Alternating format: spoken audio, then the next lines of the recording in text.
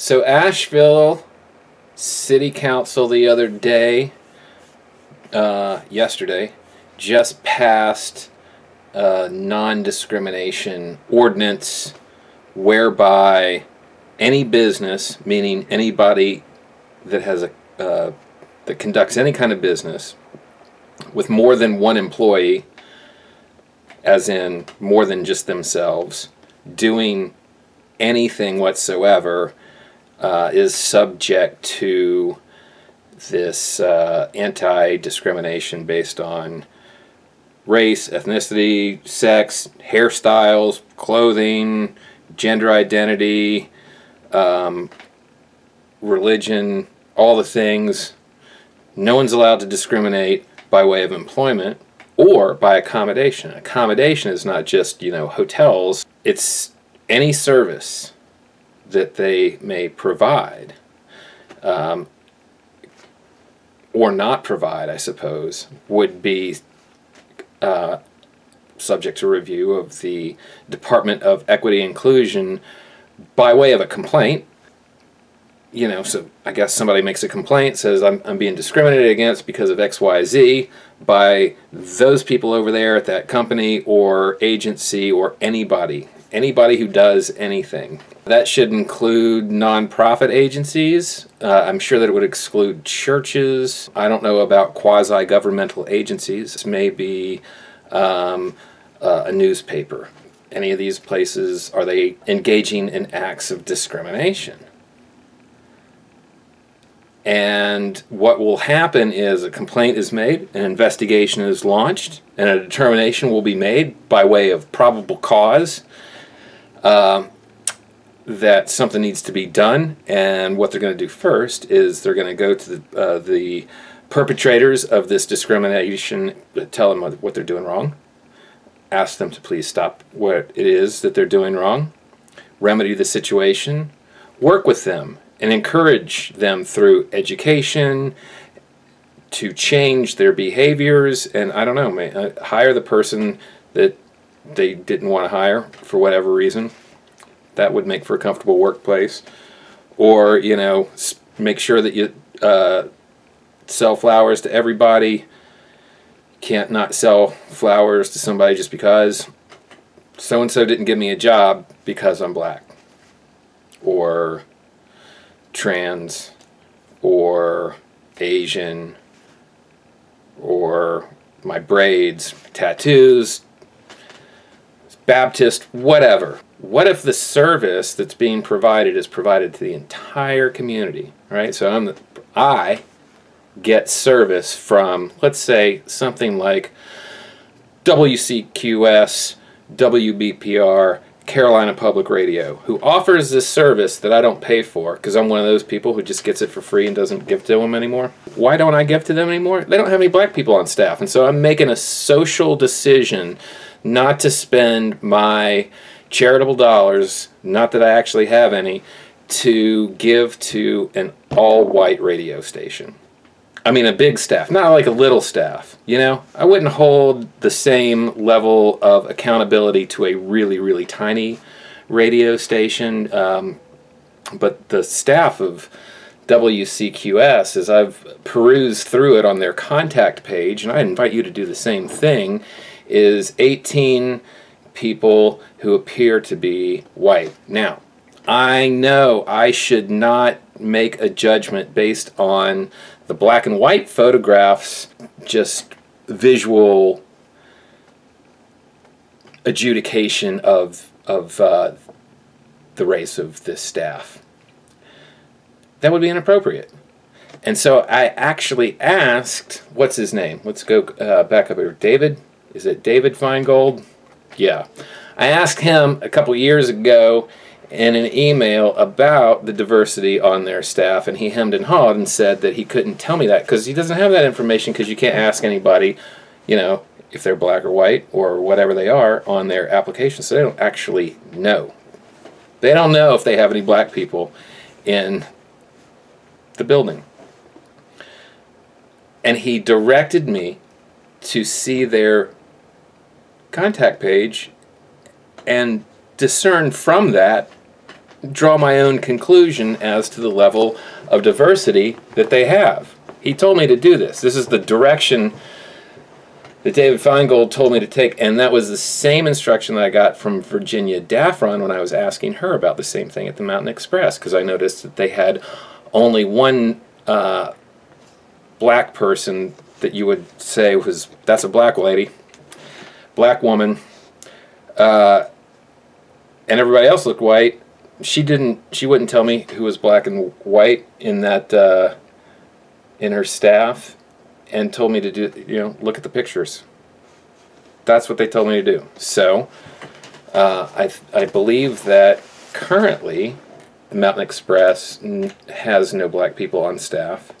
Their contact page has one cartoon drawing of somebody, but he kind of looks white in the cartoon, and everybody else looks white, so that MountainXpress doesn't have any black people. They must be discriminating, because that metric has been used to criticize the police department, the fire department, and I believe the water department, and the firm that our attorney chose to use as a consultant or an auditor of the police report. It was a firm from Chicago, and he was criticized for this, the selection of this firm, because it was a lot of white people in it, and it had some black people in it, and the percentage of some black people in that firm was the same as the percentage of the people in Asheville, as it turns out, right? But there were some black people there, 13% in this firm in Chicago. There are black cops, there are black firemen, but there are not any black anybody's at WCQS or at the MountainXpress or at the Buncombe County Tourism Development Authority. Now, that's a staff of, I believe, 25 people, all of them white, 5 of them are male. Since 80% white women at the Tourism Development Authority, it's headed by a woman. Our Chamber of Commerce is headed by a woman, and it is a majority of women on their staff, and I believe they might have 2 African Americans on their staff. Those are really big agencies. I'm not so concerned about some cafe, in a strip mall somewhere, anti-maskers, pro-Trumpers, and blah, blah, blah, blah, blahs, and pull your pants uppers in my store getting slammed. I don't really care about those people. If they want to sell fried egg sandwiches to their regulars over there, and, that shouldn't be, but it's not really the end of the world. The Buncombe County Tourism Development Authority thoroughly affects the culture and the dynamics in this area by way of their expenditures, which are huge. They were collecting $26 million a year before the pandemic, and it's going to get back to that after everything resumes and we race into the roaring 20s. Again, $26 million, and they have to spend every penny of it. Every penny that they collect, they got to spend. $26 million divided by 365, as you know what that number would be, comes up to $71,000. The Buncombe County Tourism Development Authority spends $71,000 a day, every day, Saturday and Sunday. Every day, $71,000. And they could be fined $100 a day for being racist and not having any black people on their staff. I mean, none. If not having very many blacks on the police force or in the fire department or in the water department or other places is a sign of systemic racism. What is the absolute lack, the 0% thereof? According to what I should be able to decide about this staff based on the directions I was given by David Feingold and Virginia Daffron at the MountainXpress and also at WCQS, reverse respectively. Seems really racist. It must be awkward as hell for the WCQS crew to report on issues of diversity in this town. Also, they don't ever seem to give any disclaimer to the fact that one of their biggest contributors, because they're on the radio all the time, this is brought to you by the Van Winkle Law Firm, doing XYZ, fighting for you, providing for this and that is the law firm that our mayor is a partner in. It is her firm. She's a partner in it. Hers. But it may as well say Van Winkle Mannheimer and all of the other partners on it, but it just says Van Winkle, and the rest of the partners, whoever they are, hide a little bit, but we do know that Esther Mannheimer, our mayor, is a partner in that firm. So how can these people be reporting on local issues fairly when the mayor is paying them, or the mayor's firm is paying them? It's just like, so like, really, come on. I didn't do, it's not me, it's not my name on the check. Gwen Whistler's husband paid for an anniversary shout out on WCQS over there, and I've seen that there's a board member at Asheville FM that's a Van Winkle associate. So we're not getting fair coverage in this town. But anyway, back to the issue of this, anti-discrimination ordinance, which is like, it's one of those things that you can't say anything against, because what will be said is like, well, you're pro-discrimination, which is absolutely absurd. How is this going to work? So, like I said, somebody calls because they've been aggrieved in some way, and this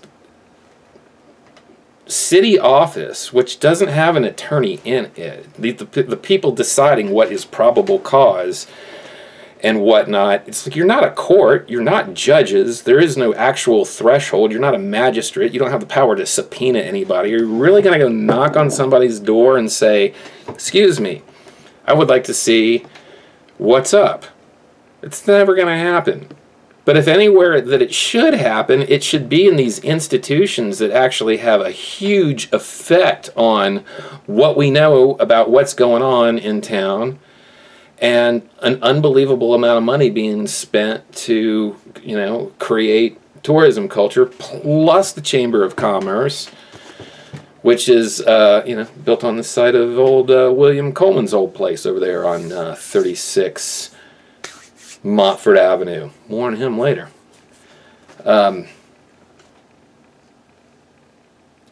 So this is just, it's performative.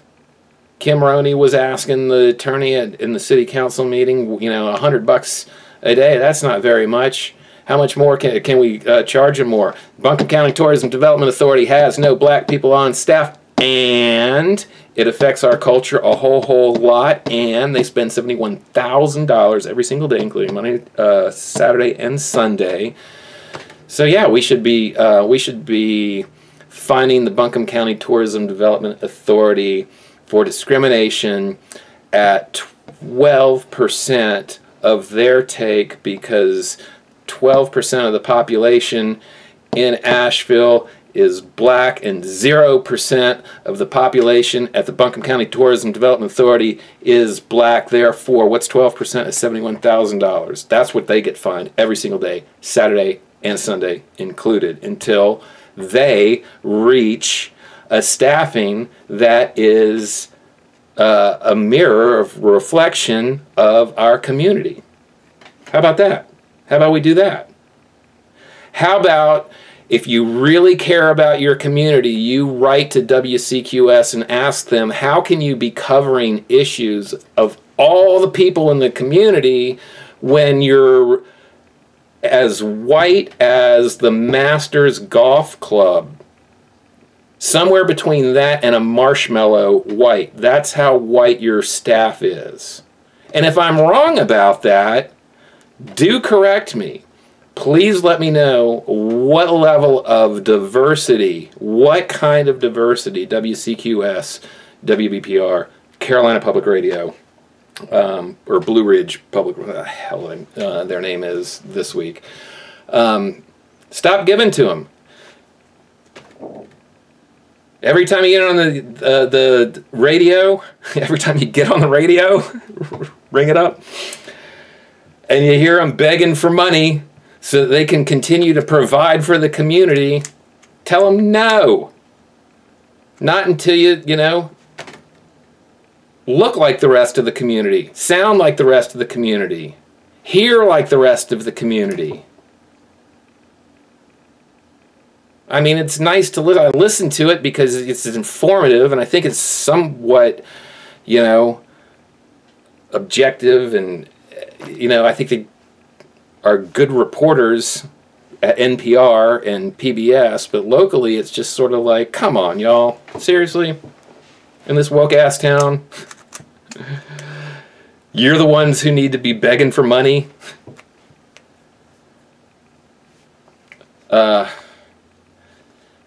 So as soon as the Department of Equity and Inclusion has the fill out your discrimination, transgression, let us know what's going on. I'm gonna file stuff on all these people. MountainXpress,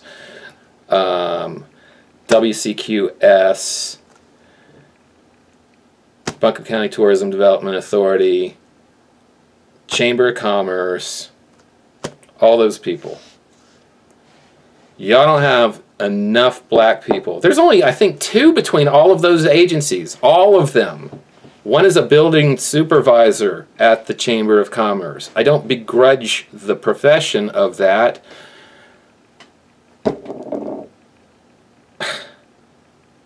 Shout out to the working men. Thanks for helping, you know, keep the place looking good for us. This is an embarrassment. Asheville is an embarrassment behind its, you know, woke cloak of just of total horseshit. Performative. That's what's going on in Asheville.